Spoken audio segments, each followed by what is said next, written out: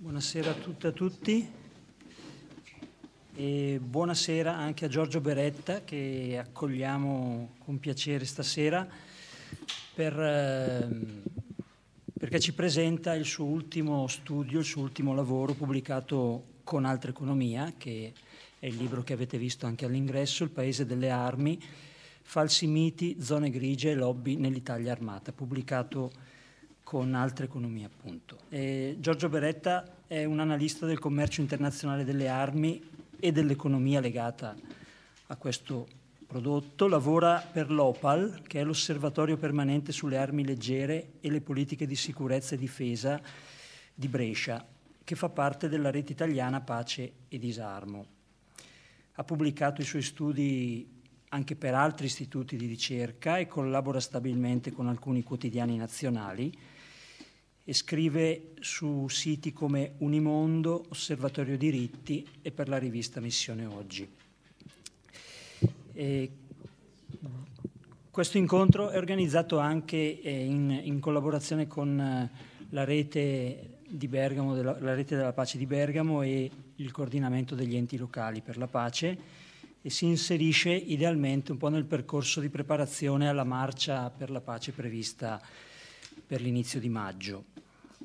In effetti Giorgio Beretta è stato con noi è stato nostro ospite non molto tempo fa, nell'ambito di un seminario sull'azione non violenta e le forme alternative di contrasto alla guerra nella primavera appunto del 2022. Perché riteniamo che questo tema delle armi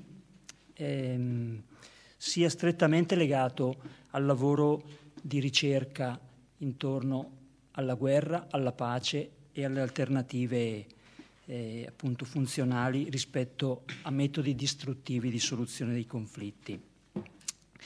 Nell'ormai imprescindibile testo Il problema della guerra e le vie della pace, Norberto Bobbio ha proposto una tipologia ormai classica sul pacifismo attivo, cioè sulle forme di azione per opporsi alla guerra, il pacifismo strumentale basato sulla distruzione e la riduzione delle armi, il pacifismo istituzionale che cerca la pace attraverso il diritto o le forme della partecipazione sociale e il pacifismo finalistico che mira a un cambiamento culturale, antropologico, etico e o religioso.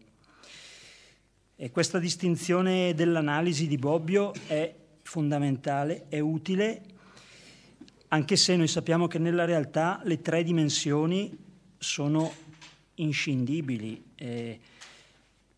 Nella realtà anche le forme di azione del pacifismo spesso vanno insieme, sono intrecciate e non si possono separare. Pensando a questa introduzione mi è venuto in mente il documentario che forse qualcuno di voi ricorderà, Bullying a Columbine, di Michael Moore, ormai più di 20 anni fa, del 2002.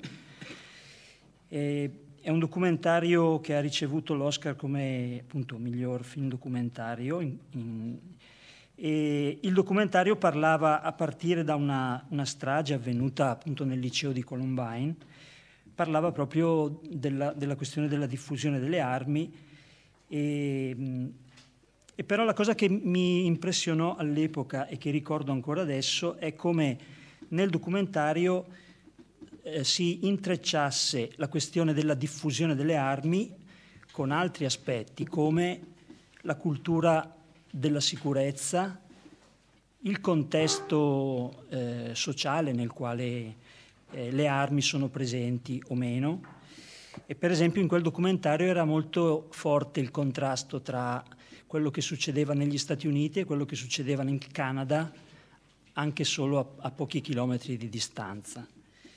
E questo per dire che non si possono tenere separati, e forse appunto è importante non tenere separati l'aspetto, se volete, più tecnico della diffusione delle armi con gli aspetti più culturali, politici, sociali, eccetera. In questo senso lo studio di Beretta è molto interessante e va proprio un po' in questa direzione, perché riesce a tenere insieme il tema della produzione delle armi con il tema della produzione della paura, e quindi sicuramente l'aspetto più legato all'economia e anche alla regolamentazione della produzione e del commercio delle armi con per esempio il livello di percezione di sicurezza e insicurezza e tutti anche i meccanismi che in qualche modo alimentano o meno l'attenzione e l'allarme sociale rispetto a questi argomenti. Io non rubo altro tempo all'introduzione, nel senso che lascerei subito la parola all'autore, magari chiedendogli, abbiamo un po' pensato di fare una sorta di intervista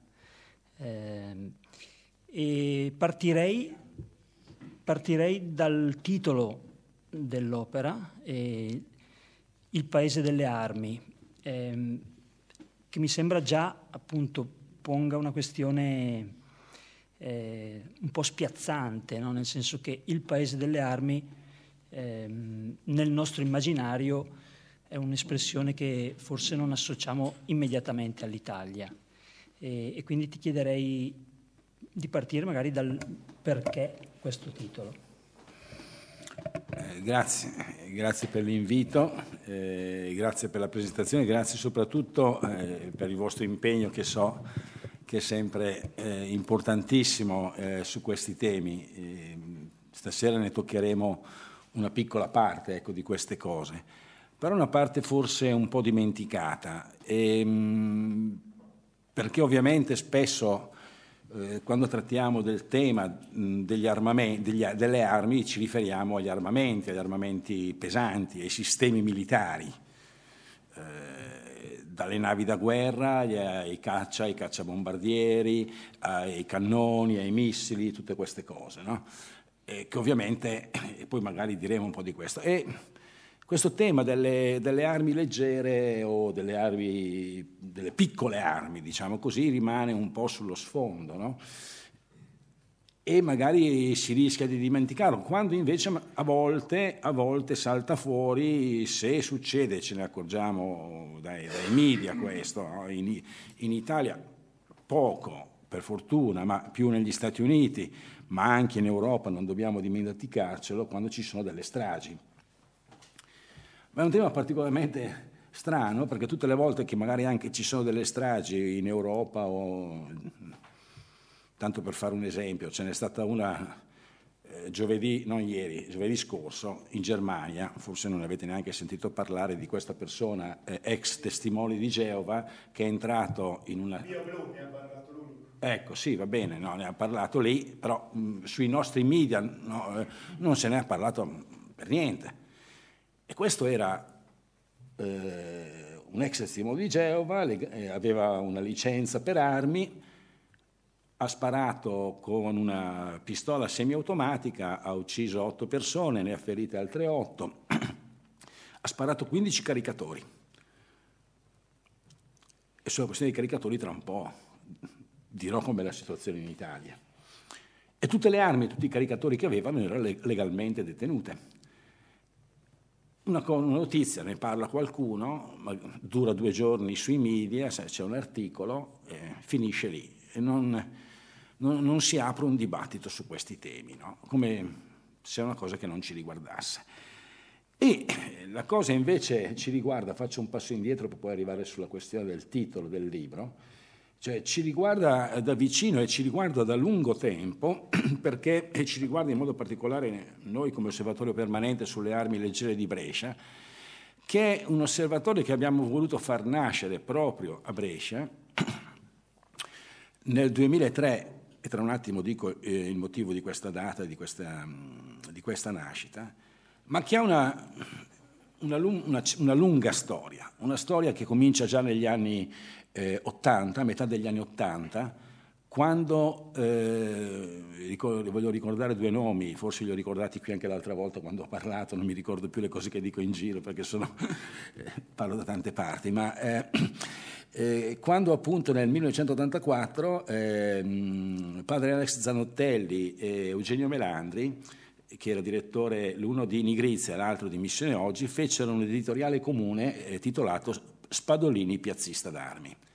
Allora Spadolini era il ministro della difesa e ovviamente questi due missionari che scrivono un editoriale di questo genere suscitò non poco scalpore, ma avevano notizie gli uni, Zanottelli di armi italiane in Africa, Melandri da parte di alcuni lavoratori, mi piace anche qui ricordarne uno in modo particolare, anzi due, Elio Pagani e Marco Tamborini della allora Aermacchi, che gli dissero: guarda che stiamo spedendo componenti di aerei militari al Sudafrica che è sotto embargo. E si andò a guardare a questa cosa e ci si accorse che in Italia dal 1941 era in vigore una legge firmata da Mussolini, Teruzzi, Ciano e Grandi, i nomi vi diranno ovviamente qualcosa, che diceva tutto quanto riguarda l'importazione, l'esportazione e il transito di materiali militari è sottoposto a segreto militare. Punto. Ne sa il ministro della difesa, ne sa forse qualcosa il Presidente del Consiglio e il Consiglio dei Ministri, se il ministro della difesa è così gentile da rispondergli. Il Parlamento, se fa delle interrogazioni, e se appunto il Ministro della Difesa risponde. Per quasi 50 anni abbiamo avuto questa legge. E ci sono voluti 6 anni, 2 legislature, ma nel 1990, arrivo al libro, ma mi interessa ricostruire questa storia perché si colloca dentro questa storia. Nel 1990 viene approvata la legge italiana, la 185 del 1990, che titola Nuove norme sul controllo, e qui la parola importante è controllo, dell'esportazione, importazione e transito di materiali di armamento. E questa legge è una legge in quel momento estremamente innovativa. Innovativa perché innanzitutto toglie tutta la materia al segreto militare, e poi dirò come, ma poi soprattutto per l'indirizzo che ha fin dal primo articolo questa legge, cioè la legge dice tutto quanto riguarda l'importazione, esportazione e transito di materiali militari deve essere conforme alla politica estera di difesa dell'Italia che ripudia la guerra come strumento di risoluzione delle controversie internazionali. Articolo 1, comma 1. Quindi pone al governo, al Parlamento anche, un indirizzo preciso di politica estera e di difesa, ma soprattutto pone poi tutta una serie di divieti. È vietato esportare armamenti appunto a paesi sottoposti a misure d'embargo, è vietato esportare armamenti a paesi che di fatto contraddicono l'articolo 11 della nostra Costituzione, e cioè l'articolo 11 viene messo come criterio per valutare le politiche di altri paesi. Terzo, è vietato esportare armamenti a paesi che, armamenti, sistemi militari e quindi anche armi leggere ovviamente, a paesi che alimentano il terrorismo internazionale, cosa che in Italia ovviamente era ben nota fin dagli anni 60, terrorismo di matrice brigatista, di matrice fascista, e quindi non si vogliono dare armi ovviamente a chi alimenta questo tipo di terrorismo, ma poi gli altri 2 o 3 criteri molto importanti, 4 criteri, sono è vietato esportare armamenti a paesi in stato di conflitto armato, attenzione a quello che segue, fatte salve le diverse deliberazioni del Consiglio dei Ministri da assumersi previo parere delle Camere. Oggi se l'Italia, non voglio entrarci, previo parere delle Camere, oggi se l'Italia fornisce armamenti all'Ucraina è anche in base a questo articolo, ma perlomeno c'è un previo parere delle Camere. Prima non si sapeva assolutamente niente. È un passaggio importante.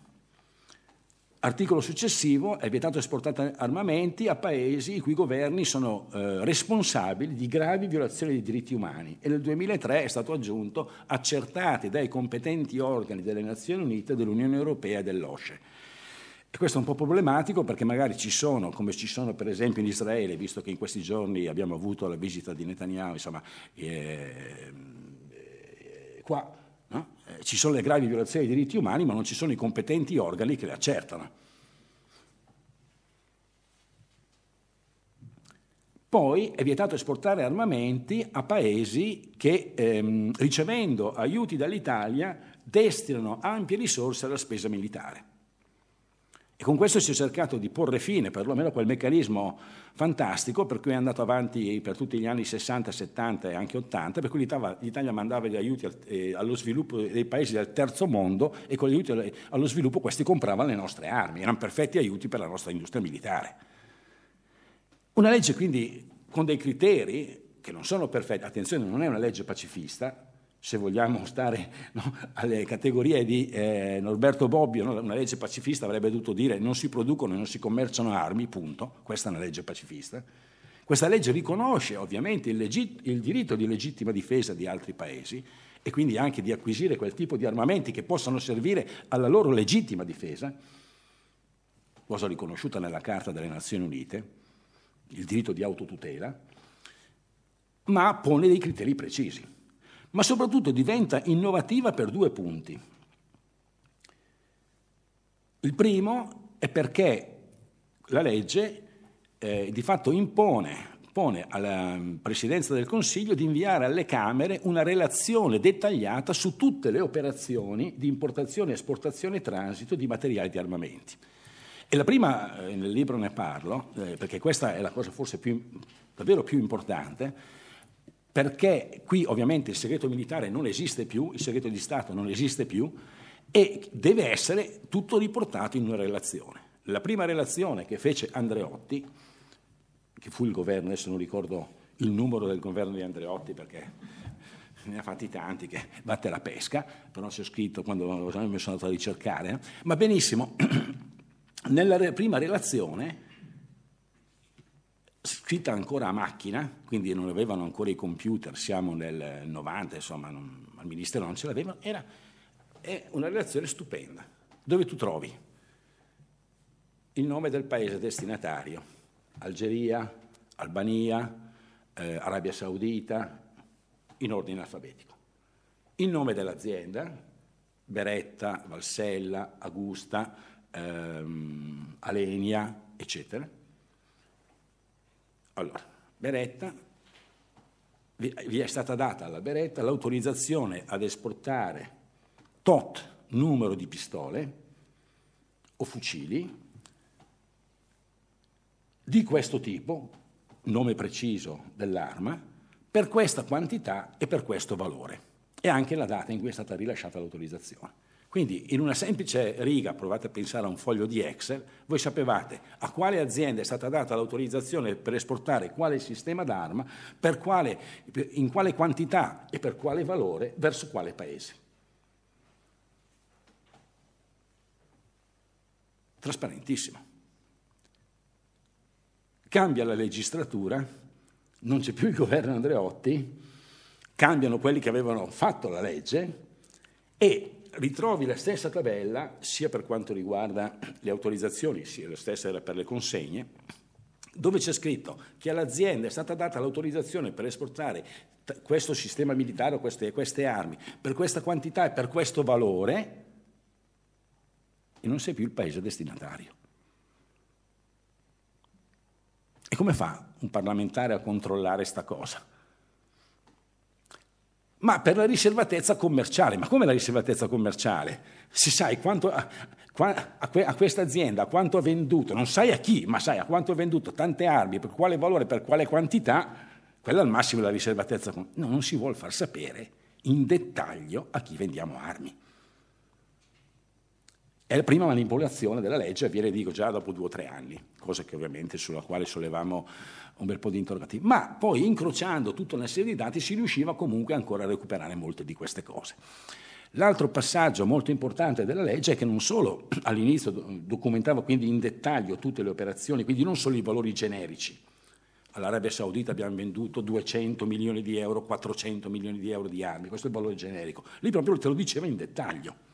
Capisci l'importanza. Secondo, addirittura viene riportata anche la banca che opera questo tipo di transazioni, cioè la banca che serve da intermediaria. a volte fa dei prestiti, a volte concede dei fidi, soprattutto per grossi sistemi di armamento, eccetera, eccetera. Quindi una legge importante che pone la trasparenza come criterio, quindi il controllo è il controllo dello Stato, delle autorità delegate dello Stato, è il controllo da parte del Parlamento, ma anche il controllo della società civile. E in questa legge, la prendo lunga ma arrivo al punto, perché credo che sia importante ricostruire le memorie, perché poi le cose ovviamente sono collegate, in questa legge, proprio nelle prime relazioni, scopriamo una cosa interessantissima, e siamo ormai nel 1990, che l'Italia vende mine antipersona a Iran e Iraq, che sono in guerra, che vende mine antipersona a Arabia Saudita e Emirati Arabi Uniti, che non sono in guerra, ma che sono confinanti. Qual è la politica estera? Qual è la politica di difesa per vendere queste cose? E lì salta fuori tutta la questione appunto delle mine antipersona. Va ricordato ovviamente l'impegno di Gino Strada, che ovviamente portò in Italia alcune di queste mine fabbricate da un'azienda, la Valsella, le Valmare della Valsella, l'azienda di Castenedo nella bassa bresciana, e fece vedere appunto gli effetti di queste mine anche sui bambini. E allora, e qui mi piace ricordare un altro nome, Franca Faita, una delle lavoratrici della Valsella, che disse, beh, allora non è vero quello che ci dice il padrone, in quel tempo si usava ancora sta parola. Il padrone di quel tempo era Borletti, quello dei punti perfetti, perché Borletti diceva anche un'altra cosa. Le mine antipersona sono soldati perfetti. Non mangiano, non bevono, non dormono, fanno sempre la guardia. Sono armi difensive. Sì, forse. Negli anni 60, quando venivano mappate, negli anni 50, quando veniva mappato il terreno, ma ormai le vengono sparse, nessuno mappa più niente e i civili e i bambini ci saltano sopra. E allora le mine antipersona ci si accorge che non sono soldati perfetti, sono armi fetenti, cioè sono delle armi che sono fatte per lasciarti in vita dilaniato. E per tutti gli anni 90, e arriviamo al 99, tra un po' arriviamo al 2023, lavoriamo insieme, no, a Brescia, insieme anche ai lavoratori della Valsella, di altre, con i sindacati e tutto quanto, per dire no, questa produzione va chiusa. E l'Italia, prima ancora che ci sia il Trattato di Ottawa, nel 1999 mette al bando le mine antipersona. Non c'è un'effettiva vera riconversione della Valsella, potrei spiegarvi tutta la storia, ma lasciamola un attimo qua, però la Valsella viene chiusa, cambia produzione. Adesso la ex Valsella fa sistemi tipo airbag, queste cose qua. E siamo al 99. E nel 99 c'è l'Assemblea del Millennio. Quando c'è le Nazioni Unite, chiedono appunto al segretario generale delle Nazioni Unite di presentare una relazione sullo stato dell'Organizzazione delle Nazioni Unite e sullo stato della situazione internazionale, alla vigilia del nuovo millennio che è il 2000. E in quella lunga, molto dettagliata relazione, Kofi Annan, l'allora segretario delle Nazioni Unite, scrive una frase che il presidente di OPAL, Pier Giulio Biatta, ricorda molto bene nell'introduzione, che è questa. Il bilancio delle vittime delle piccole armi supera quello di tutti gli altri sistemi di armi e negli anni oltrepassa di gran lunga il bilancio delle vittime delle bombe atomiche che devastarono Hiroshima e Nagasaki. Dal punto di vista della carneficina che provocano, le armi leggere possono essere descritte come vere armi di distruzione di massa. È una frase molto forte, ma la massima autorità internazionale, il segretario generale delle Nazioni Unite, guardando la storia del dopoguerra, dice: signori, attenti bene, che qui abbiamo un sistema d'arma piccolo e leggero, le armi leggere di piccolo calibro, che ormai dal dopoguerra a oggi hanno fatto più morti che non le bombe di Hiroshima e Nagasaki, e quindi anche queste devono essere considerate armi di distruzione di massa. Questa frase ovviamente a noi a Brescia non poteva andare, non potevamo lasciarla lì scritta nella relazione e far finta di niente. Abbiamo cominciato a ragionarci su questa cosa, anche perché appunto sapevamo che una buona parte delle armi prodotte di queste armi sono prodotte anche in Valtrompia. Certo, quelle che finiscono appunto nei traffici internazionali non sono armi italiane, ce n'è qualcuna, poi racconterò la storia di alcune armi italiane come ci sono finiti in questi traffici, se vogliamo. La gran parte sono armi trafficate dai Balcani, da altre zone del mondo. Però ci siamo interrogati su 2 o 3 questioni importanti, e cioè, quante armi vengono prodotte in Italia? Dicevo, non mi riferisco qui agli armamenti pesanti. Pensate a fucili, fucili semiautomatici, fucili da caccia, fucili di precisione, revolver, pistole, pistole semiautomatiche, mitra, questi sono ovviamente da guerra, no, eccetera, cioè quelle che chiamiamo appunto armi, che lo dobbiamo dividere in 2 categorie, come fa la legislazione italiana. Quelle di tipo militare, che sono appunto mitra, pistole di tipo automatico, cioè che sparano a raffica, e quelle di tipo comune, quelle cioè che sparano un colpo alla volta. Quelle di tipo comune possono anche essere acquisite dai civili previa licenza. Quelle di tipo militare possono essere esportate, cioè detenute soltanto da forze armate italiane, europee o di paesi esteri. Bene, ma quante di queste armi vengono, di tutte e 2, vengono prodotte in Italia? Dove vanno? Qual è il loro valore occupazionale, no? Sull'occupazione? Terzo, che impatto hanno? C'è un rapporto su questo da parte del Viminale, del Ministero degli Esteri? Ci siamo accorti che non c'era assolutamente niente. Beh, a fronte di una frase come quella di Kofi Annan ci siamo detti a Brescia, se non c'è un osservatorio che segua questo tema, fondiamolo noi, siamo nel posto giusto per farlo. E allora insieme appunto a diverse associazioni di volontariato, insieme ad alcune associazioni cattoliche, c'è anche la CGIL, insomma mettendo insieme, e lo trovate tutte le associazioni, non sono tantissime, perché l'abbiamo voluto tenere piccolo e autosostenuto, tutto quello che facciamo ce lo paghiamo noi, non abbiamo Soros che ci manda i soldi, è un peccato. Se ce li mandasse non glieli manderemmo indietro, no? Ma chissà chi vi finanzia, no? Ci finanziamo noi, tutto quello che facciamo è autofinanziato, no? Penso. E quindi, detto questo, abbiamo fatto nascere questo osservatorio e abbiamo messo insieme un lavoro ormai dal 2003, quindi praticamente siamo a 20 anni ormai, no?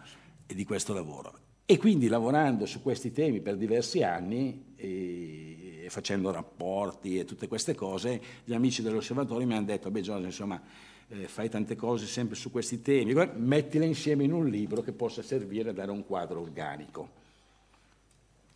E questa è un po' la storia dell'origine del libro, se vogliamo, no? Ma perché l'Italia è il paese delle armi, e finalmente arrivo alla tua domanda, per 3-4 motivi. Il primo perché c'è una lunghissima tradizione dell'Italia della produzione di queste, qui adesso lasciate stare, poi parleremo anche delle armi di tipo militare, mitra, cioè quelle automatiche. Adesso concentriamoci per un attimo su quelle semiautomatiche, cioè quelle che possono essere detenute anche dai civili, previa licenza. Okay? Quindi c'è una lunga tradizione in Italia della produzione di armi sia automatiche, cioè di produzione di armi comuni o anche per uso militare. La Beretta, tanto per capirci, fa risalire appunto la sua origine al 1526, quando appunto Bartolomeo Beretta, della Beretta di Cardone e Valtrompia, vendette 256 canne per archibugi alla Serenissima Repubblica di Venezia. Ieri ero a Mestre e quindi è nei loro documenti. Chi di voi è appassionato di storia, per esempio, saprà che, di storia internazionale, una delle epoche del Giappone viene definita o Nanban Jidai oppure Teppo Jidai. Ho usato le parole giapponesi. Nanban Jidai vuol dire l'epoca dei barbari del sud. È l'epoca in cui arrivano gli europei, i portoghesi, dal sud perché arrivavano dalle Filippine. In quel tempo i barbari del sud eravamo noi. Bellissima questa definizione. Ma l'altro nome che danno a quella stessa epoca è Teppo Jidai. Teppo vuol dire l'epoca del fucile, perché i barbari del sud hanno portato le armi da fuoco in Giappone. Quindi, e tra questi documenti ci sono alcuni documenti che dicono che dalla zona di Milano, non erano solo di portoghesi, arrivano questi fucili e mandarono alcuni mastri per produrre fucili anche in Giappone. E siamo nel 1600 praticamente. Quindi c'è una lunga tradizione italiana di produzione di queste armi. Secondo punto interessante, ecco perché l'Italia è il paese delle armi, perché gli stessi produttori di armi ci dicono che l'Italia è il primo produttore di armi comuni, cioè quelli appunto per il tiro sportivo, per la caccia, per la difesa personale, è il primo produttore europeo di queste armi. E quindi c'è un fatto molto interessante. Ci sono due associazioni in Italia di produttori di armi. C'è ANPAM, che è l'Associazione Nazionale dei Produttori di Armi e Munizioni, adesso ci hanno aggiunto civili e sportive, come se esistessero le armi civili, non esistono, sono armi comuni, ma ANPAM, e c'è AIAD, l'Associazione Nazionale dell'Industria dell'Aeronautica e della Difesa e dell'Aerospazio. AIAD più o meno forse la conoscete perché il precedente presidente era Crosetto. L'attuale presidente sapete chi è? È il figlio di Cossiga, Giuseppe, anche lui di Fratelli d'Italia, cioè ci sono generazioni che vanno avanti qua, no? Interessante sta cosa. Questa è la Confindustria degli armamenti pesanti. Poi c'è ANPAM invece che è la Confindustria degli armamenti piccolini. Tutti e due, dico Confindustria perché tutti e due hanno la sede in Confindustria, cioè hanno proprio la loro sede legale lì. E ANPAM commissiona una ricerca da alcuni ricercatori dell'Università di Urbino per sapere quant'è il valore economico delle armi comuni prodotte in Italia.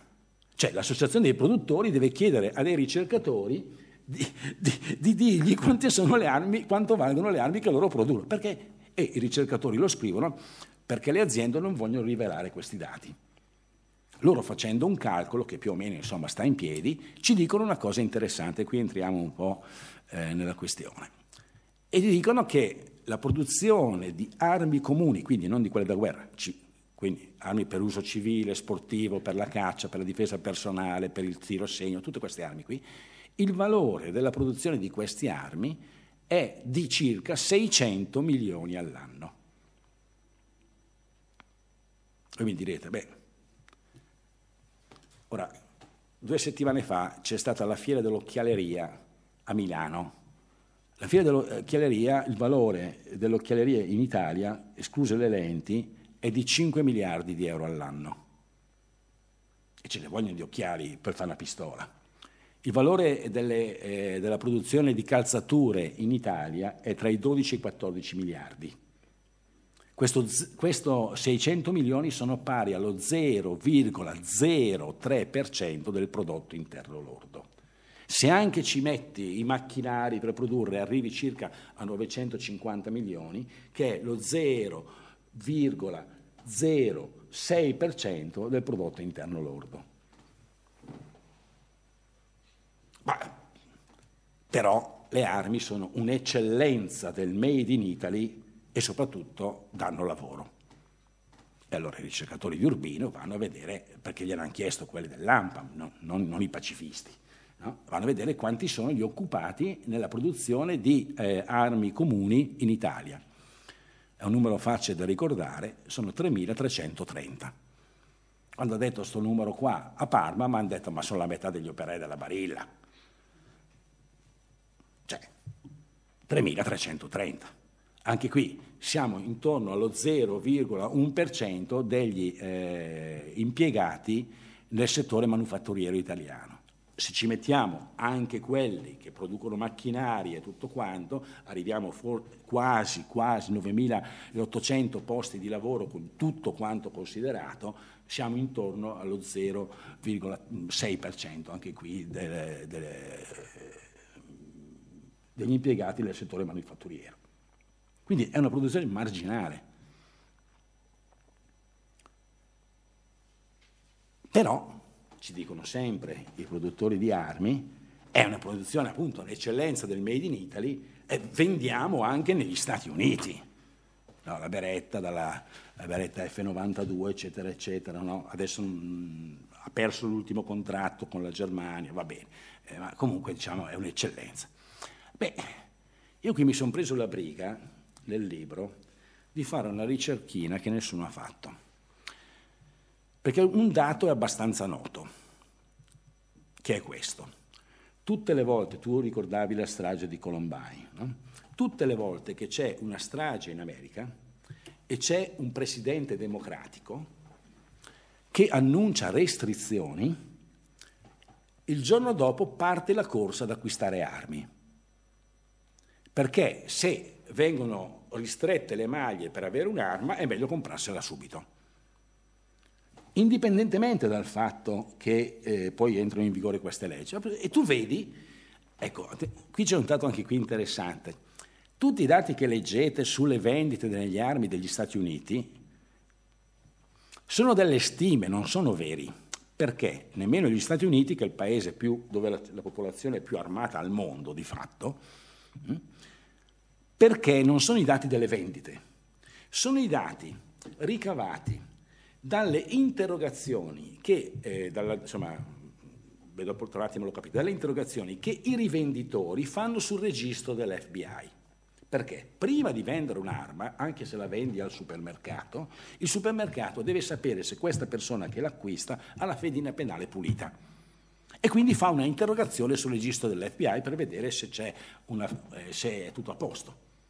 Dal numero di queste interrogazioni si dice, ci sono tante interrogazioni, quindi stanno aumentando e quindi aumentano le vendite, perché sennò uno non va a chiedere, non fa una interrogazione a caso. Abbastanza vero come dato, però non è il dato effettivo delle vendite, è il numero delle interrogazioni. Questo per dire una delle zone grigie americane, ma è quello che si vede così, perché tu vedi con Clinton, che dopo appunto la strage di Columbine annuncia restrizioni e salgono. Poi arriva Bush e ridiscendono. Ritorna un'altra strage, quella di Sandy Hook e altre stragi in America, c'è Obama, annuncia restrizioni e vedi che salgono. Arriva Trump e ridiscendono. Adesso c'è stata già alcune stragi in America, ce le siamo già dimenticati tutti, ma Biden ha annunciato restrizioni, tra l'altro proprio ieri o l'altro ieri ha messo in campo un decreto, adesso federale, sì, e quindi prima ancora di questo vedi che salgono. Quindi hai questo andamento delle vendite, tra virgolette, insomma, delle armi in America. Ma quello che io ho scoperto, andando a vedere, qui i dati ci sono, ma nessuno sa dove sono, però il nostro mestiere è andarlo a cercare, andando a vedere i dati delle esportazioni di armi comuni verso gli Stati Uniti, che ricoprono il 60% della produzione italiana, cioè il 60% delle armi comuni in Italia vanno negli Stati Uniti, quindi la fetta più grossa, ok? E si vede dai dati italiani, dell'esportazione italiana verso gli Stati Uniti, che appunto è uguale, anzi ancora più accentuata. C'è una strage, c'è l'annuncio di Clinton e va su, e poi ridiscende, c'è una strage, c'è l'annuncio di Obama e va su, e poi ridiscende, c'è una strage, c'è l'annuncio di Biden e va su. Potrei farvi vedere il grafico. La dico con una frase forte e mi prendo tutte le responsabilità di questa frase, ma questi dati, proprio perché il 60% della produzione italiana di queste armi va negli Stati Uniti, ci dimostrano un fatto, che la produzione italiana di armi comuni sta in piedi sulle stragi in America.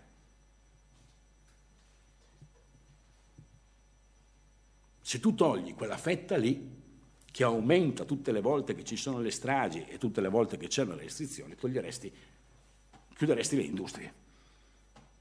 Non so cosa ne penso di Roberto Bovi, mi sarebbe piaciuto discutere io parto sempre dai dati per ragionare, perché i dati rivelano tantissime cose.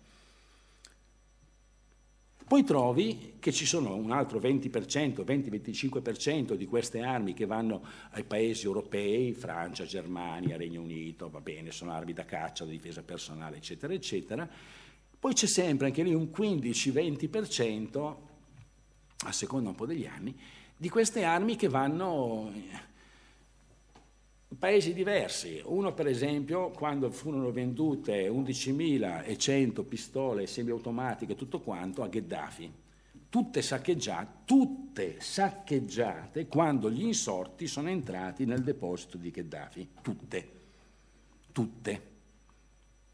E questo l'ho spiegato in un'audizione alla Camera o al Senato, non mi ricordo più, sì, alla Camera, in cui ho detto: se vogliamo controllare i traffici illegali di armi, cominciamo a controllare i traffici legali, perché è chiaro che se vendi armi a Gheddafi, se poi quelle armi hanno due usi, o lui le usa contro la gente, o lo buttano giù e la gente va a prendersi le armi e finiscono, come di fatto sono finite, nel mercato nero. Quindi l'altro dato interessante, insomma, forte, ma nel momento in cui va al governo in Egitto Morsi, governo legittimamente riconosciuto dalla comunità internazionale come elezioni che sono riconosciute valide, dall'Italia parte l'autorizzazione ad esportare 30.000 pistole, di fatto della Beretta, verso l'Egitto. Ma c'è il colpo di Stato di Al-Sisi. La ministra Bonino chiede all'Unione Europea, anche su nostra pressione, agli altri ministri dell'Unione Europea, di porre almeno un divieto ad esportare armi o sistemi che possono essere utilizzati per la repressione interna in Egitto. Cosa che viene fatta, ma è una decisione a livello di Consiglio dei Ministri degli Esteri, è una decisione di valore politico, ma non legalmente vincolante. Ricordatevi queste due paroline, legalmente vincolante. Che cosa succede? Succede che appunto arriva Al-Sisi e l'Italia, anzi la Beretta, di fatto spedisce queste 30.000 pistole in Egitto, definite come armi comuni. Ma non è perché l'Egitto di Al-Sisi voleva vincere le medaglie alle Olimpiadi, sono pistole che sono andate alle forze di sicurezza o corpi speciali dell'Egitto. Anche qui io sono convinto che quelli che hanno arrestato, torturato e ucciso Giulio Gergeni avessero nella fondina una pistola italiana. Questo l'ho detto all'avvocato Ballerini e lo sanno i genitori Regeni. Come direbbe Pasolini, lo so, ma non ho le prove, ma ho molti indizi. E questi sono il genere di paesi a cui vendiamo quelle armi lì, cioè quando l'Italia vende armi all'Egitto, all'Arabia Saudita, al Qatar, agli Emirati Arabi Uniti, non sono armi per difendere le fulgide democrazie del Golfo Persico, sono armi appunto che vengono inviate a corpi di sicurezza, a corpi di polizia, a forze armate di questi paesi.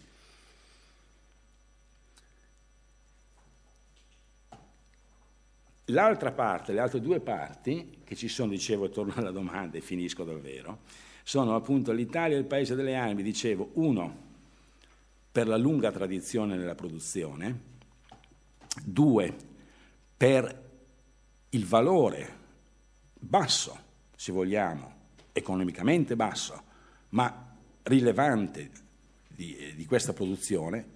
Appunto, ANPAM ci dice che l'Italia è il primo produttore europeo di armi comuni. Terzo, l'Italia è il paese delle armi per la facilità con cui si può acquisire una licenza per armi. Quarto, l'Italia è il paese delle armi per il numero di armi che si possono detenere con una licenza.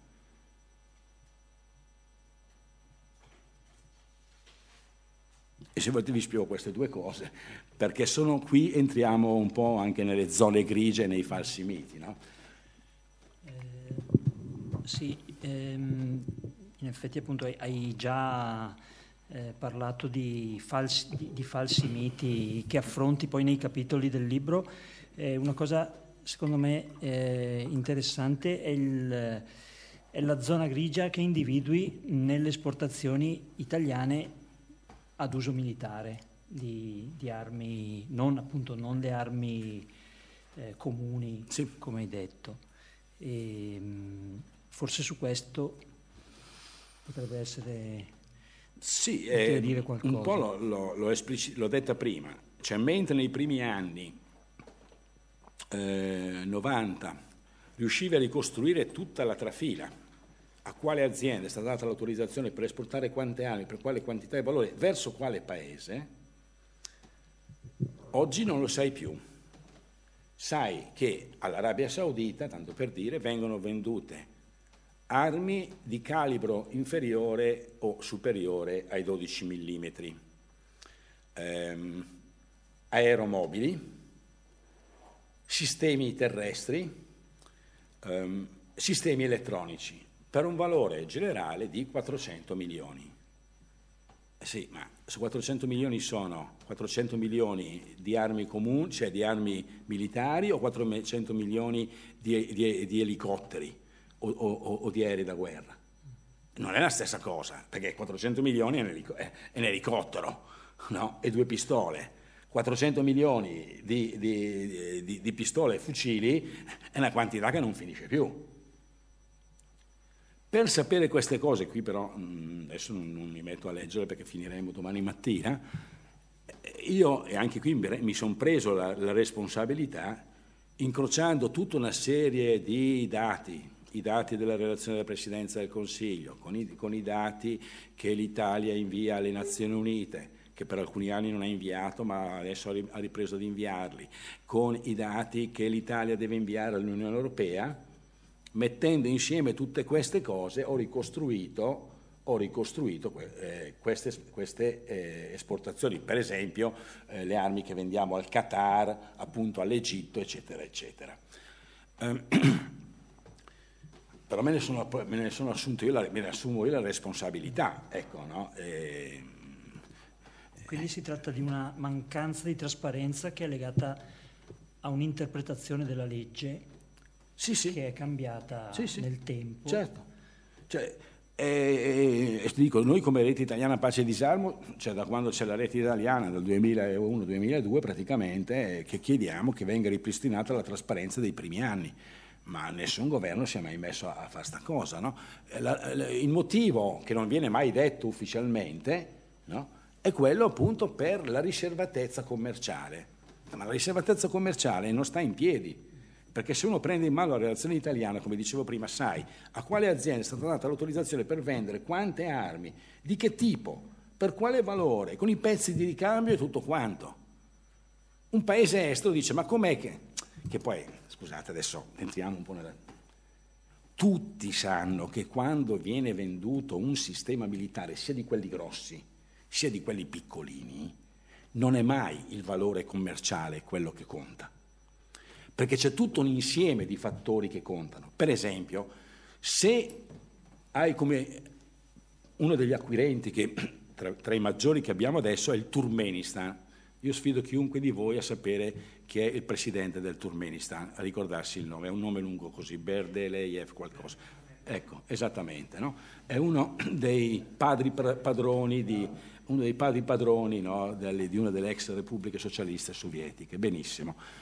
Quello che c'era stato in tutte le piazze, no? Ecco, se tu vendi fucili mitragliatori al Turkmenistan, spesso magari il primo lotto glielo mandi sotto prezzo, perché sai già che poi magari potrà ordinare un secondo lotto, perché ti stai acquistando un mercato. Non è come le scarpe, non è come le biro, non è come i libri, come i cellulari. Tu le stai vendendo in un mercato che è molto ristretto e quindi ti interessa tenerti un cliente.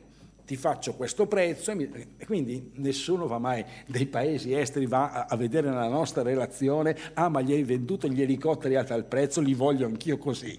Lo sanno tutti che non funziona così.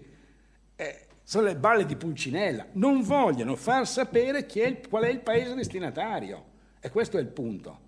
Perché quello che è seccante, perché quello, quando tu sai che hai venduto appunto fucili mitragliatori ad un paese come il Qatar o come l'Egitto, dici, sto armando forze armate repressive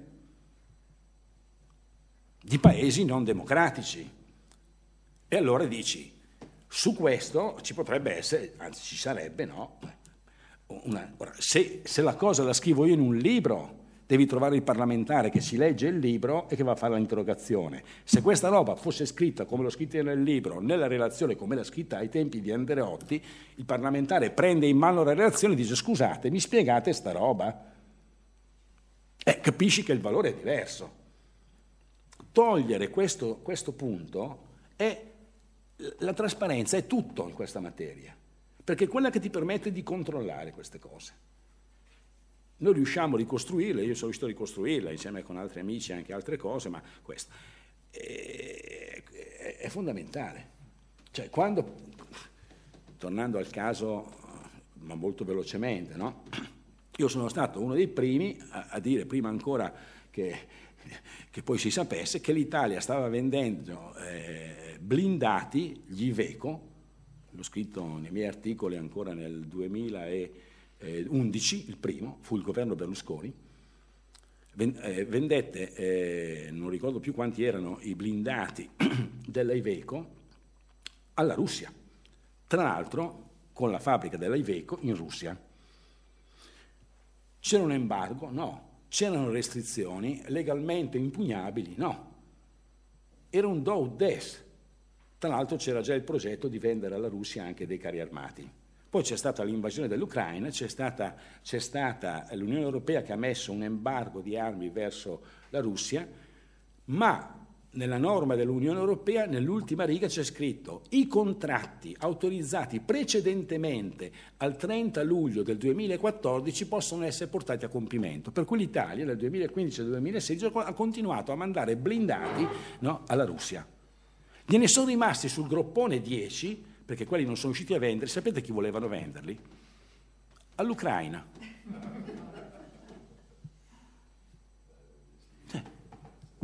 Qual è la politica estera e di difesa? È la politica commerciale. Ecco, quando tiri fuori queste cose, no? Infatti poi l'hanno bloccata perché abbiamo fatto un comunicato, vai a cercare, scrivi Ucraina, rete disarmo, blindati Iveco, no? E troverai il comunicato che facemmo in quel tempo, l'ho scritto io, quindi so bene cosa scrivo, no? Come rete disarmo, per dire. E poi l'hanno bloccati perché hanno detto, beh insomma, ecco, se salta fuori sta notizia che prima li vendiamo ai russi e poi li vendiamo agli ucraini, un po' di casino la fa. Allora hanno detto, beh teniamoceli qua, magari facciamo passare qualche anno e poi troveremo qualche altro che li compra. No, ma questa è la politica, capite? È strana, è la politica commerciale. Se parliamo dei sistemi militari, diciamo che uno dei paesi più restrittivi è sicuramente la Germania,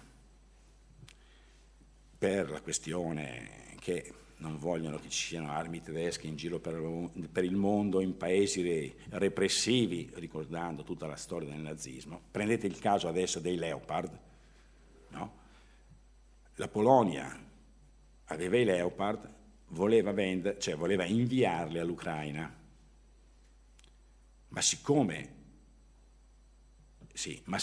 sono di produzione tedesca, hanno detto aspettate un attimo, perché sia la Germania sia l'Italia chiedono sempre quello che è chiamato lo End User Certificate, il certificato di destinatario finale, e cioè, o a meglio ancora, di utilizzatore finale.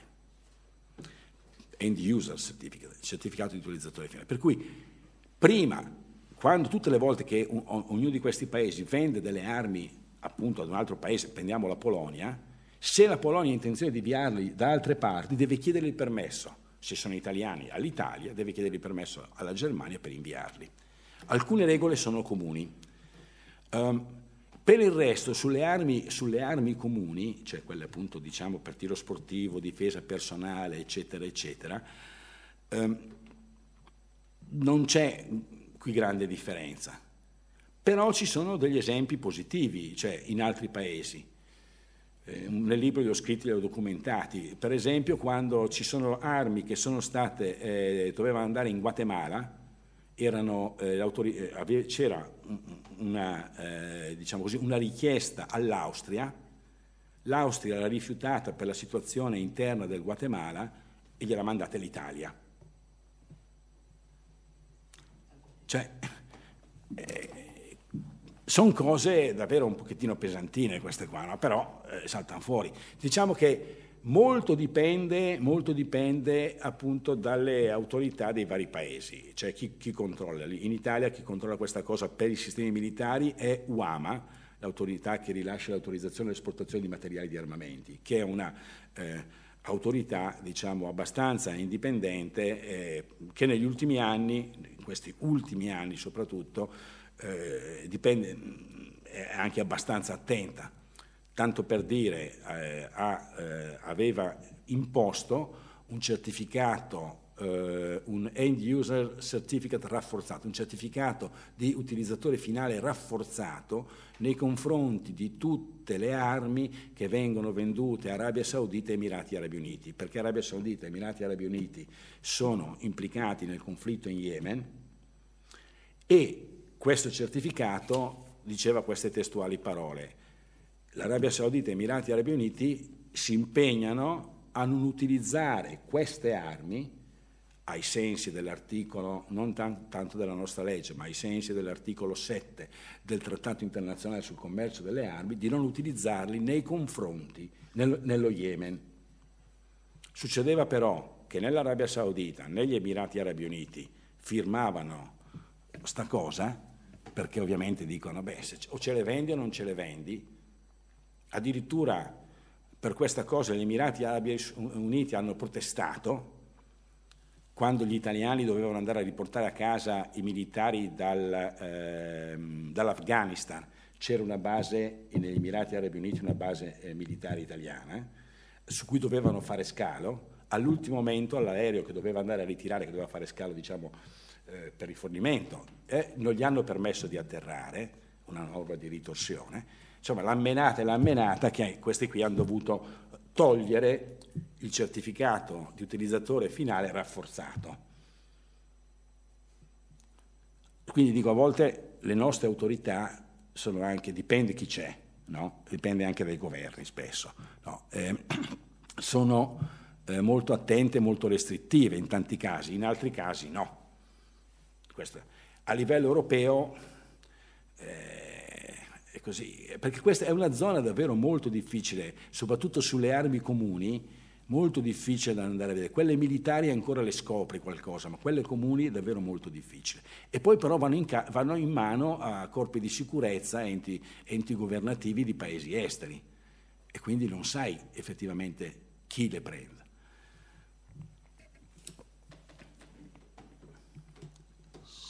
Se non ci sono domande dal pubblico, secondo me poteva essere interessante tornare un attimo sul discorso che fai dei falsi miti, nel senso, per esempio, degli allarmi ingiustificati che sono presenti nella nostra società e che giustificano l'uso delle armi, no? Nel senso che dal punto di vista della mentalità comune mi sembra questo un tema decisivo.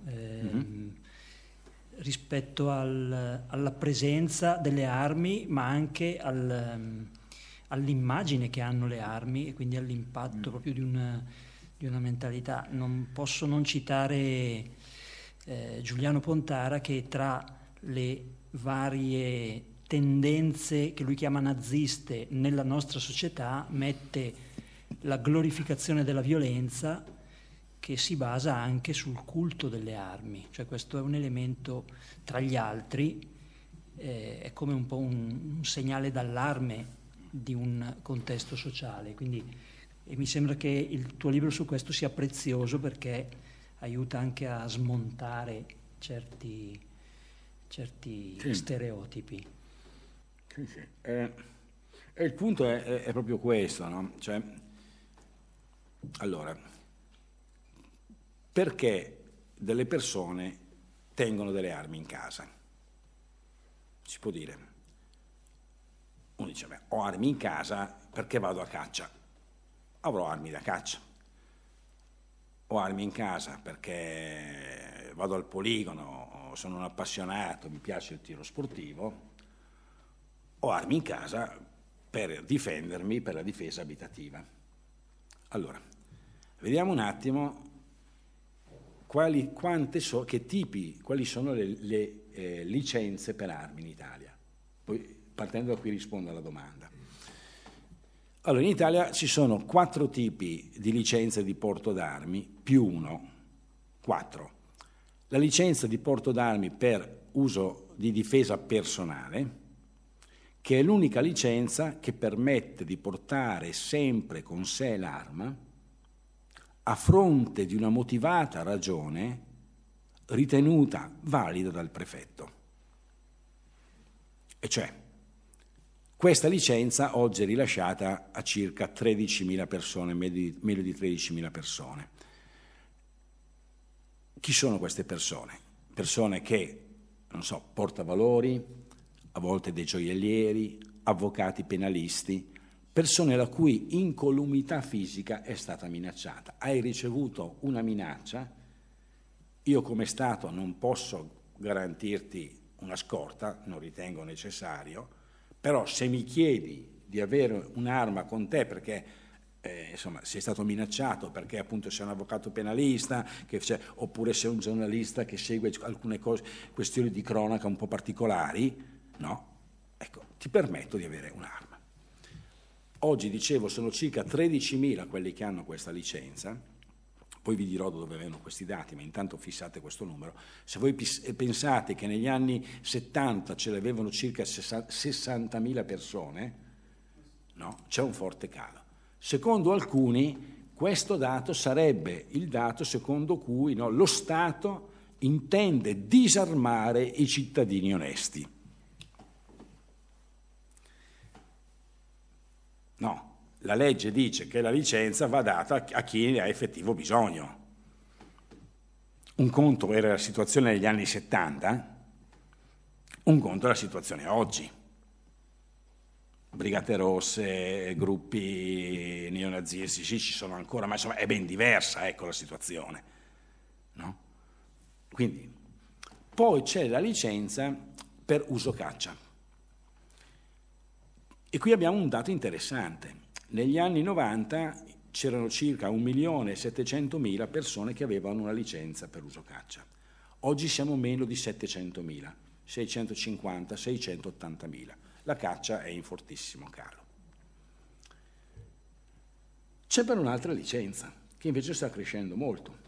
È la licenza per cosiddetto uso sportivo, il cui nome tecnico è tiro al volo, ma non permette solo di avere armi di tiro al volo, poi dirò quante armi si possano tenere. Uso sportivo. E qui vediamo che nel 2000 c'erano circa 100.000 persone che avevano questa licenza, oggi siamo a 580.000. I ricercatori di Urbino, commissionati dai produttori di armi, gli è stato chiesto di analizzare tutta la filiera degli appassionati e certificano quanti siano le associazioni in Italia collegate al tiro sportivo, tiro a segno, tiro al volo, tiro dinamico, ce n'è un'infinità di sport e ci sono un sacco di associazioni, federazioni nazionali. Bene, ricercatori di Urbino pagati dai produttori di armi ci dicono che gli iscritti a tutte le federazioni di tiro sportivo in Italia sono 140.000, meno di 140.000. Ci sono anche una 60.000, 70.000 di poligoni di tiro in Italia. Facciamo finta, non è vero, che abbiano 1.000-1.500 iscritti. Facciamo finta che ci siano ancora anche 100.000 persone che sono iscritte a poligoni privati. Arriviamo a 240.000. Ma com'è che 580.000 persone hanno una licenza di tiro sportivo e praticano il tiro sportivo soltanto 240.000? Cosa se ne fanno quegli altri delle armi? Poi c'è un'altra licenza che è quella, adesso vi dico cosa se ne fanno per armi, che è quella per guardia giurata. Quelli sono circa 50.000. Okay? In tutto queste licenze, mettendole insieme, siamo a meno di 1.500.000 persone. Ma dicevamo, questi che alcuni li hanno definiti tiratori fantasma, no? Cioè come che questi hanno una licenza di tiro sportivo. Uno dice, però saranno appassionati di tiro anche loro. Aspetta un attimo. Con una licenza in Italia, la licenza per esempio per la caccia, per il tiro sportivo o per la difesa personale, sapete quante armi si possono detenere? Allora, 3 revolver o pistole semiautomatiche con caricatori fino a 20 colpi, caricatori detenibili in numero illimitato e senza obbligo di denuncia. Cioè, tutte le armi che una persona acquista avendo una licenza, dopo dirò se volete come si prende una licenza, ma intanto fissate questo. Tutte le armi che si acquistano con una licenza, uno deve entro 72 ore mandare una PEC, un fax, una raccomandata o andare in questura a denunciare ho comprato un fucile, ho comprato una pistola. Ma se tu compri una pistola e compri 20 caricatori, i 20 caricatori fino a 20 colpi non devi denunciarli. Lo stesso in Germania, ed ecco perché quel signore settimana scorsa aveva 15 caricatori con sé e li ha usati tutti. In Italia puoi averne in numero illimitato. 3 pistole semiautomatiche con numero di caricatori in numero illimitato fino a 20 colpi, più 20 fucili semiautomatici. Scusate, non 20, 12 fucili semiautomatici con caricatori fino a 10 colpi. Tra questi fucili semiautomatici sono contemplati anche i fucili R15, i più usati nelle stragi in America. Questi fucili che sono stati sviluppati per il mercato civile sulla base dei fucili mitragliatori. La differenza è che quelli mitragliatori sparano a raffica, questi sono uguali ma sparano a colpo singolo. 12. Questi detenibili con caricatori fino a 10 colpi, detenibili in numero illimitato senza obbligo di denuncia, più numero illimitato di fucili da caccia, numero illimitato, più 200,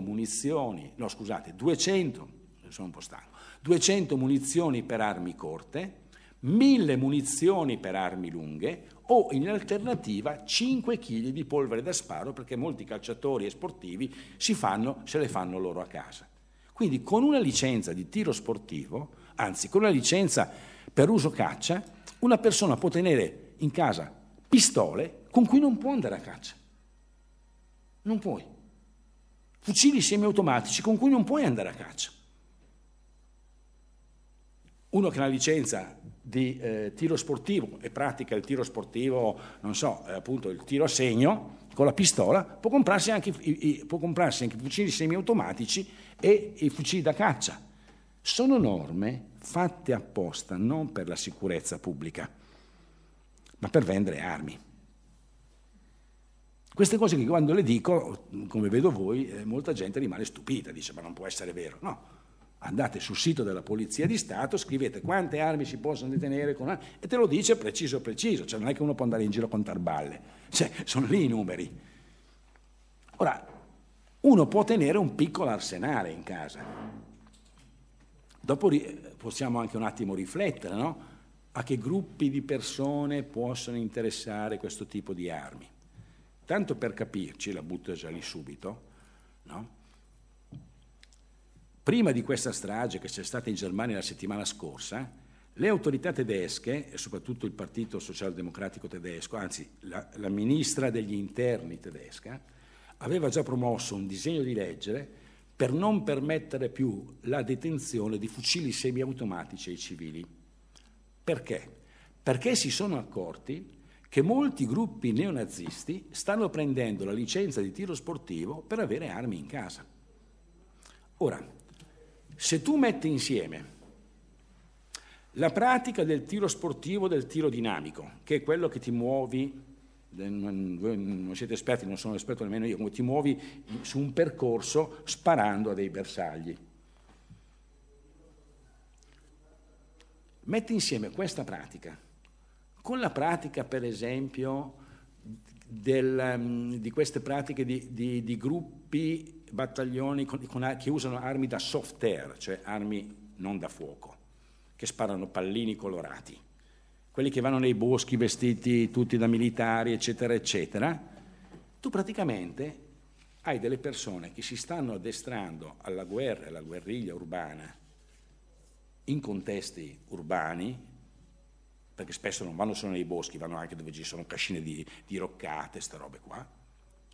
Quello lo fanno con armi da soft air, quindi non utilizzabili, cioè non armi da fuoco, ma poi si esercitano con le armi da fuoco appunto per il tiro dinamico e tutte le altre cose. Ora, se tu dai in mano a uno, tra l'altro se ci pensi bene, uno quando va a comprare le munizioni, non è che appena uno ha acquistato le munizioni parte il fax o la mail o la ricevuta che arriva alle forze di polizia che dicono oggi questo signore ha acquistato 200 munizioni. Deve essere lui a andare a denunciare. Se lui le compra e va subito al poligono, le usa, è come se non le avesse neanche comprate. Ma se lui ne compra 200 qui, 200 di là, 200 dall'altra parte, fa il giro di 4 paesi della Bergamasca dove ci sono le armerie, in mezza giornata c'ha in casa 1000 munizioni. Cioè, a quali gruppi possono interessare queste robe qua? Nessuno se lo chiede mai, è come se non lo sapessimo. Lo sanno tutti sta cosa, Quelli che seguono il settore delle armi le sanno tutte queste cose. E in Germania questa cosa, ti dico, sta portando a questo. Tra l'altro, dopo l'ultima strage, la stessa ministra degli interni tedesca ha detto dovremmo anche vedere di mettere forse delle norme un po' più restrittive. Perché ormai ci si sta... Ricordate tutti Breivik, non lo ricordate più, no? In Norvegia, quello che fece la strage in Norvegia a Utoya, e quello aveva la licenza per tiro sportivo, ha usato un'arma per tiro sportivo, era iscritto ad un club di tiro sportivo, eccetera, eccetera. Quel signore 2 settimane fa che ha ucciso quella signora, quell'avvocato, giovane avvocato a Roma, non quello che ha preso l'arma dal tiro a segno che poi ha ucciso quelli del suo condominio, diciamo così. Ma poi c'è stato un altro caso di questo tipo, anche lui si esercitava al tiro a segno.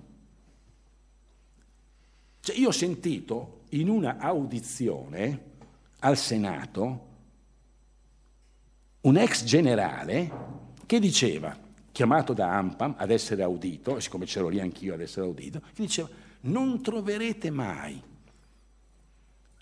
un terrorista che ha una licenza per armi. E l'ho guardato così e gli ho detto, è chiaro che ai terroristi, cioè non gliel'ho potuto dire perché al Senato non puoi replicare e tirare le scarpe in testa a uno, ma la voglia era proprio quella, ecco.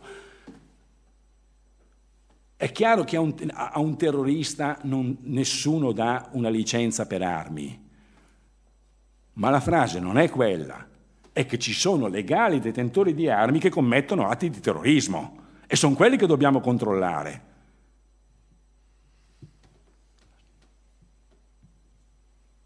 E non sono pochi, perché appunto tra le maggiori stragi che ci sono fatte non in America, no, quelli appunto suprematisti, eccetera, eccetera, ma anche in Europa, tra le maggiori stragi che ci sono state, appunto a partire da quella di Breivik in Norvegia, eccetera, eccetera, in Germania ce n'è stata un'altra, qualche anno fa, ma noi ce le scordiamo.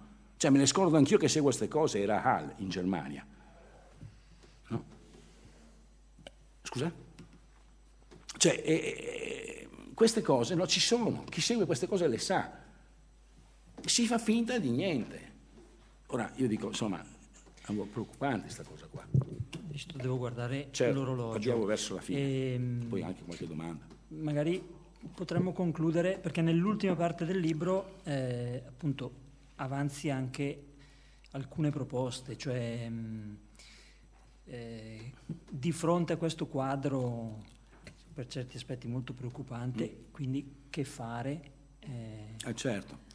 L'Opal allora, su questo, sì. hai detto, è sì. impegnato da anni. Certo. Sì, noi chiaramente siamo impegnati su questo tema, dicevo, dal 2003, lo siamo, tutte le cose che seguiamo, che facciamo, poi le facciamo insieme con la rete italiana Pace Disarmo, nella rete disarmo siamo tante associazioni, ciascuna segue un pezzetto.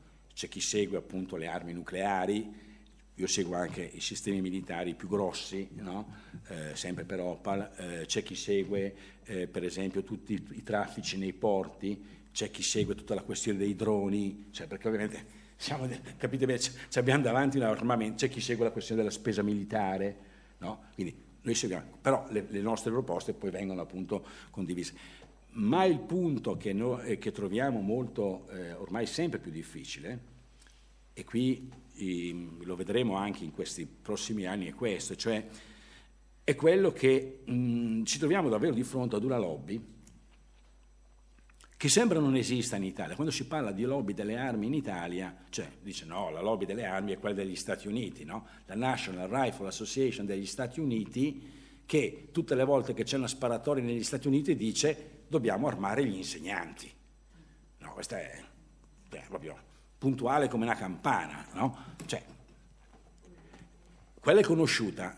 In Italia sembrerebbe che non esista. No, invece esiste una lobby, ed è per questo che queste proposte io le ho volute scrivere, ma andremo poi appunto, cioè io le ho volute scrivere, ma poi sono proposte già da anni, e alcune anche saranno nuove, che riproporremo appunto almeno a alcuni parlamentari. Perché cosa abbiamo visto in questi anni, soprattutto in questi ultimi anni? Abbiamo visto che a partire appunto da alcune direttive europee che avrebbero dovuto restringere il numero di armi detenibili, dopo la strage di Charlie Hebdo, dopo la strage del Bataclan, eccetera, eccetera, a livello di paesi europei si è detto mettiamo un po' di norme più restrittive.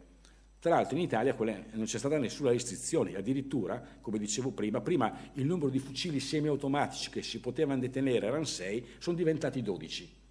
Il numero di caricatori avevano fino a 5 colpi, sono diventati 10. Quelle per pistole erano fino a 15, sono diventati 20. Neanche a farlo apposta è arrivata nel momento in cui c'era il governo, il Movimento 5 Stelle e la Lega. Io queste cose le dico chiare e tonde. La Lega ha chiesto di allargare le maglie e le hanno allargate. Il Movimento 5 Stelle ha detto dateci il reddito di cittadinanza. Questo è stato il patto. Volete discuterlo, lo discutiamo, ma questo è stato il patto. Ok? Bene, fatto questo, quindi le norme europee in Italia non sono servite a restringere le maglie, sono servite ad allargarle. Ma lì si è visto com'è in azione una lobby. Che cos'è la lobby? Allora, una lobby è dei portatori di interessi che fanno pressione sul mondo politico. E una parte del mondo politico che interagisce con questi portatori di interessi. Ora, gli interessi, ognuno ha degli interessi legittimi, no? L'industria automobilistica adesso sta protestando per via del fatto che la nuova direttiva forse dovrà togliere i motori a benzina, eccetera, eccetera. Ognuno ha questi portatori di interessi, sono vari. I portatori di interessi di questo settore ovviamente sono i produttori di armi, i principali portatori di interessi, di tipo privatistico. Noi produciamo armi, vogliamo fare in modo che non ci siano norme troppo restrittive su questo settore. Finora, fino a qualche anno fa, fino a prima dell'entrata in vigore di queste direttive e fino a prima, tra un attimo dico cosa, i produttori di armi sapevano quali corridoi frequentare, di quali palazzi e chi andare a chiedere cosa, anche a livello politico. Ma partendo da queste direttive nasce in Europa e anche in Italia un gruppo che viene chiamato appunto prima Comitato Direttiva 477, adesso si chiama UNARMI, di appassionati di questo settore, i quali con altri gruppi a livello europeo si mettono insieme e dicono, fanno parte di questa, chiamiamola così, federazione spontanea, che si chiama Firearms United, Uniti per le armi da fuoco, questo è il loro nome, i quali, sì, questo è il loro nome, Firearms United, vai su Facebook, i quali sono pochi ma ben organizzati. Se voi chiedete a questo gruppo quanti sono i loro iscritti, io l'ho fatto chiedere addirittura al giornalista del New York Times, perché me lo chiedeva a me, dico chiedetelo a loro. Dice, non ce l'ha detto, ci hanno detto quanti sono e i loro follower su Facebook. Vabbè, 9.900. Vabbè, 9.900 su 1,5 milioni di persone che hanno la licenza per armi è uno 0, è un niente. Ma sono gruppi molto ben organizzati, tra l'altro se vedi nei loro vertici sono tutti avvocati o quasi, che conoscono quindi tutte le questioni legali. Prova tu a dire qualcosa su queste cose, a sbagliare una virgola. Ecco perché sto attento a non sbagliare le virgole, no? Sanno tutto e si sono mossi a livello europeo e anche italiano proprio per fare in modo che non venissero introdotte delle restrizioni, ma si sono mossi anche sul mondo politico. Nelle varie fiere di armi che hanno frequentato, la fiera delle armi comuni, prima era a Brescia, EXA, poi è stata spostata a Vicenza, Hit Show, adesso è a Verona, EOS, che è bellissima sta fiera di Verona perché si chiama EOS, EOS che vuol dire appunto aurora in greco, no? Ma è l'acronimo di European Outdoor Show, lo show della vita all'aria aperta. Cioè, poi vai dentro, la cosa più importante sono le armi, dove fanno entrare anche i minorenni, basta che siano accompagnati da un adulto, neanche dai genitori, da un adulto. Ma comunque, a queste fiere loro hanno presentato a diversi politici, tra cui Salvini, ma non solo, l'onorevole Carretta, Maria Cristina Carretta che è del Veneto, ieri ero appunto in Veneto quindi la conoscono bene, Berlato che è un parlamentare europeo, di tutti i Fratelli d'Italia sti qua, e anche altri, questo documento che dice: sul mio onore mi impegno a fare in modo che non vengano introdotte norme restrittive nei confronti degli appassionati di armi, a fare in modo che venga difeso il comparto delle armi, a fare in modo che vengano riconosciuti, testuali parole, i diritti dei legali detentori di armi.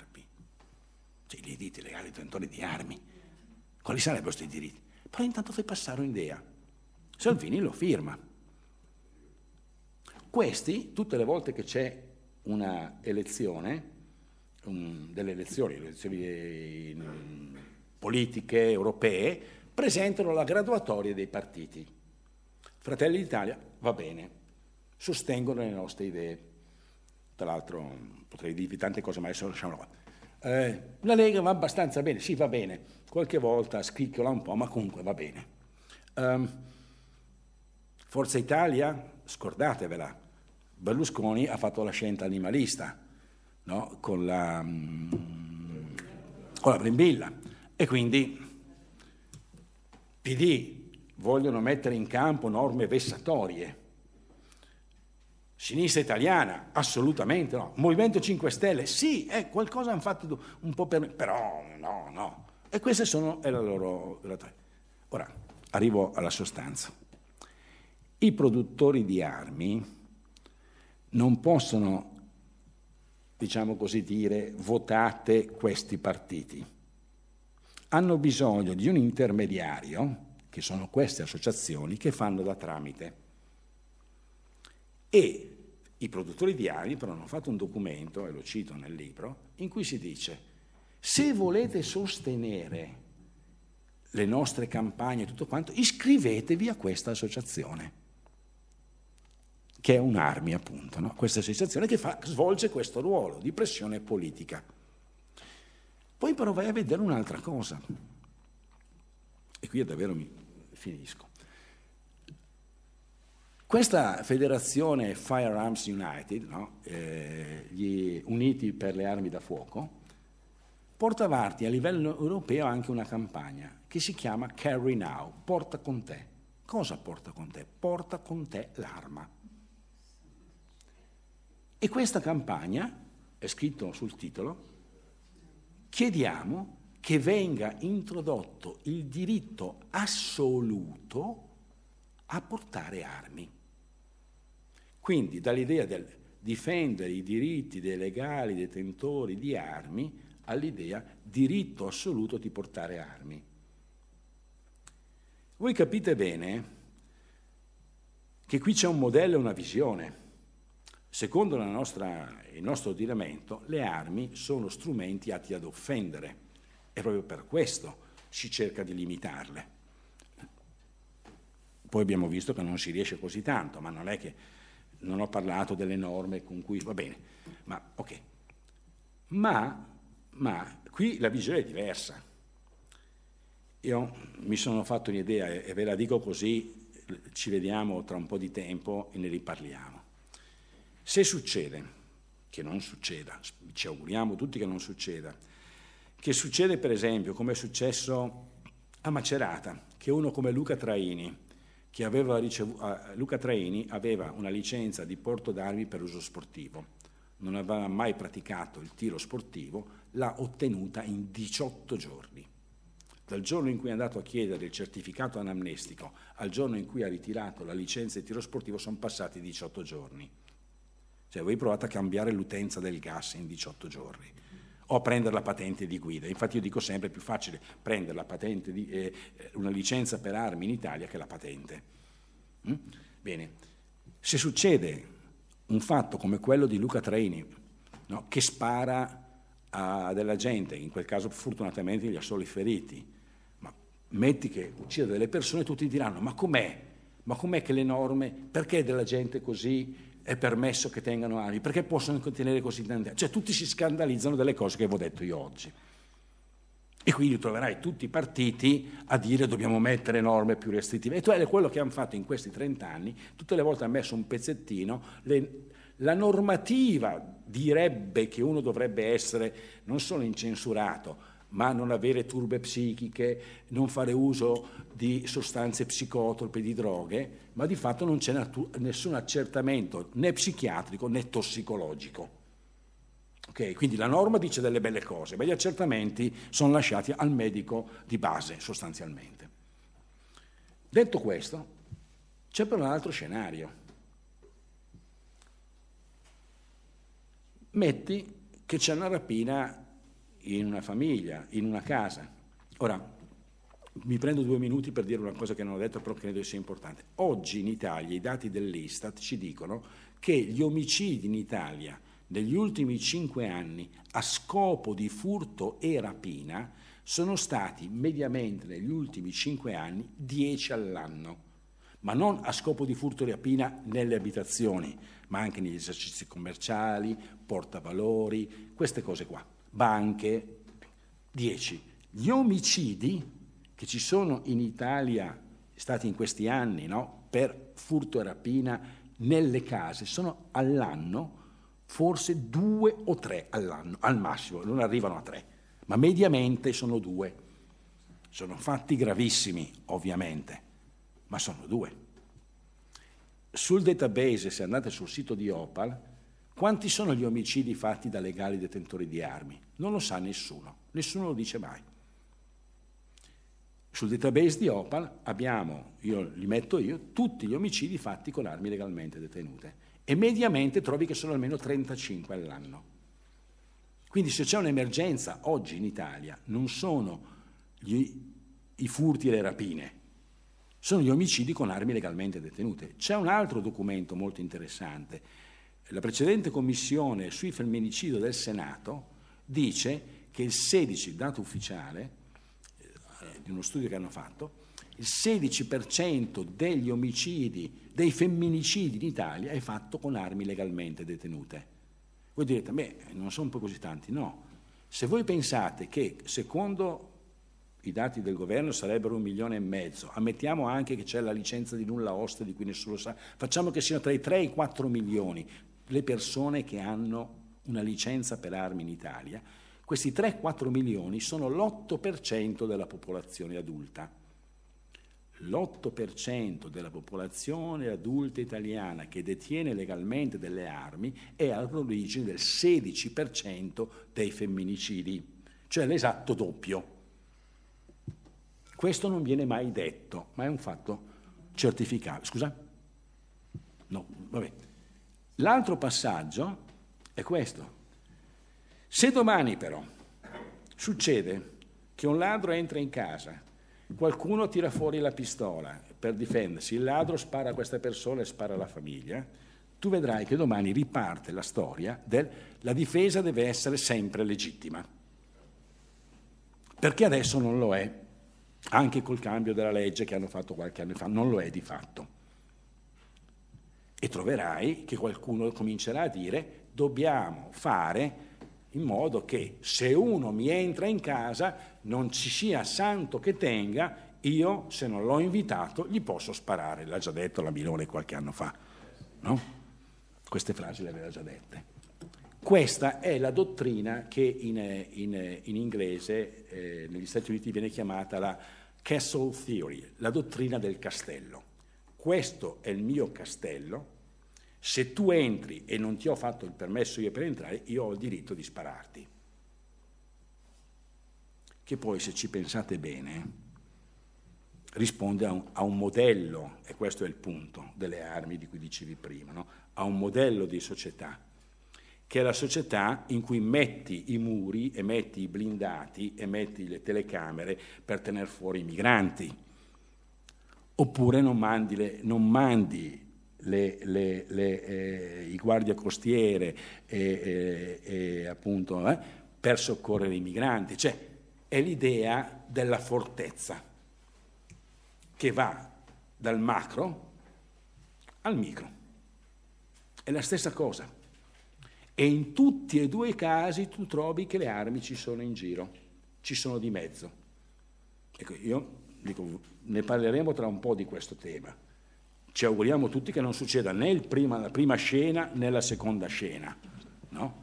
Ma purtroppo, da quello che ho visto in questi 20 anni, è che tutte le volte se si cambia qualcosa nelle norme è perché c'è un fatto grave.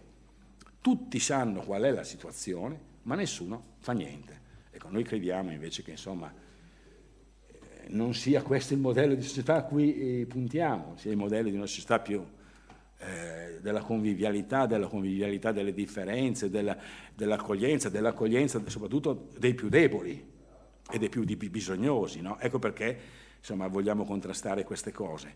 Ma la questione delle armi è centrale, perché quello è lo strumento per mettere in atto determinate politiche. Grazie. Direi che ci sono molti argomenti per leggere il libro e per usarlo, nel senso per appunto avere gli argomenti poi nelle discussioni. Ringrazio tantissimo Giorgio Beretta e restiamo in contatto per il vostro lavoro. Grazie a tutti, buonasera.